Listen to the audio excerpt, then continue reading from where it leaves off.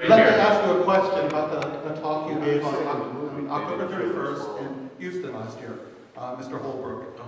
This is the talk that Buck asked you about. You talked about how important it is to your credibility as a fracker to get UB on board. How did you get them on board? Did it involve a money transfer to UB or its affiliate foundations or a promise of a money transfer? And second, as you were getting UB on board for your efforts, did it help to have UB professor of geology, Robert Jacoby, on the Norse Energy payroll, as he was at the time, until September of 2011?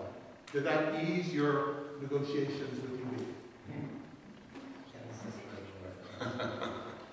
Let's see if we can make some sense out of this for you, because you seem to be a little bit confused.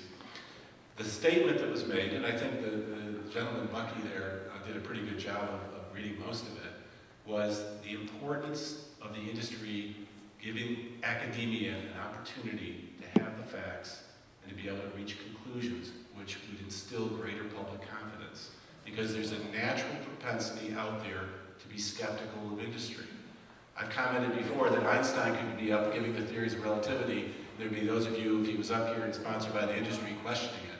So the point in all that particular statement was that we are looking to work. John and I serve on a public information task force that is geared toward going out, reaching out to various industry. We worked with Jamestown Community College on helping them develop programs so people could learn how to be well tenders and engage in other activities so they could actually get jobs when the industry had those to offer.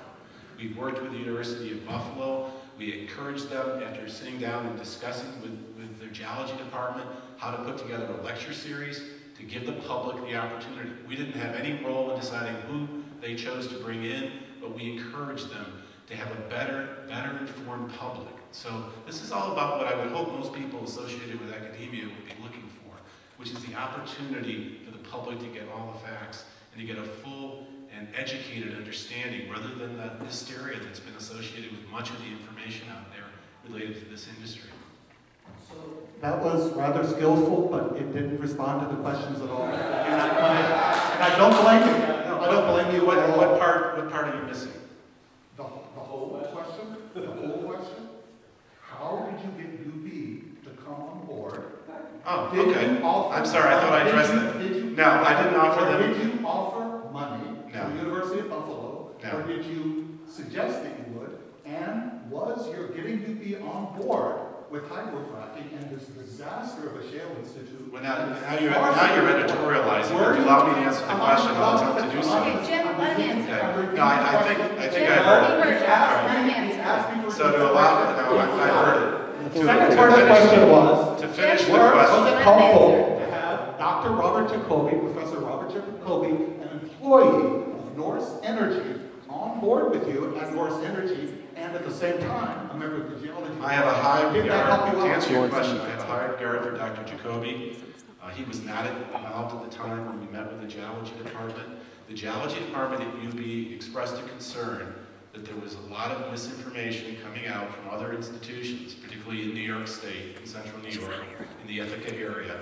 And they wanted to have the opportunity. Are you going to listen now, or are you just going to pout? Good. Okay, thank you. Answer the question. So there was a concern that the University of Buffalo had that there was a gap in knowledge. And they felt as an academic institution there was an opportunity to fill that gap. So what they asked is, what process did we see out there? And John and I were involved in that process of sitting down and talking with them. We talked with a professor that was at the time an adjunct professor at the law school, who also engaged in that discussion and acted as somewhat of a bridge between the industry and the university to talk about what we could possibly do to better inform the public. So, no, Dr. Jacoby did not have a role at that time in that activity. To my knowledge, I don't think Dr. Jacoby ended up being a speaker at any of the lecture series that took place. He introduced every speech.